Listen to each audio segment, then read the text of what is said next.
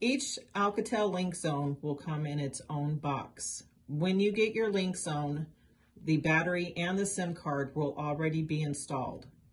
Open up the Link Zone box,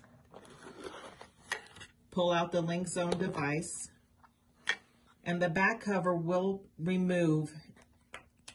And on the inside of the back cover, you will find your network user and password. Please make sure to make note of this information as you will need it for connecting to your phone.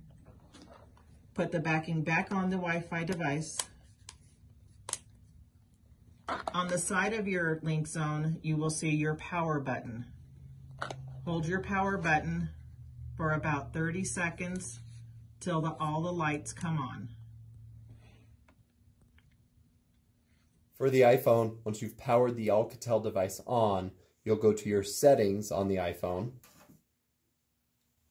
You'll click on the second option, Wi-Fi, and you'll select the name of your device and insert the password.